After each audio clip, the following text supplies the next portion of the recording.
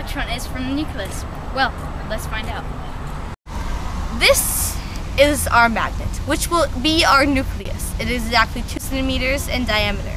Now let's see how far away the electron would be at this was the nucleus. To find out how far away the electron is from the nucleus, you have to times the diameter of the nucleus by 100,000. So we multiplied the diameter of the nucleus, 2 centimeters, by 100,000, which gave us the diameter of the entire atom, which was 200,000 centimeters. The diameter of the electron to the nucleus was way too big to catch on camera or real life. So what we did was cut it in half to get the radius and measure it for you guys with these on this track. So let's hit fast forward so you can enjoy it.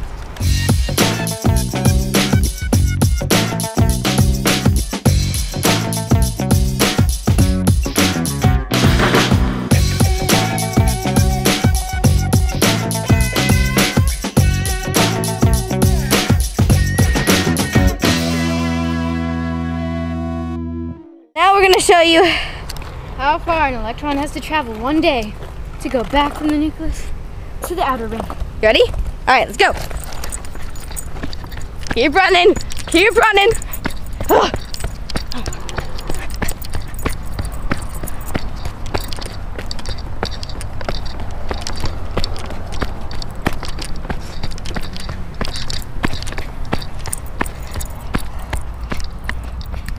And if I were the electron, here is where I'd be.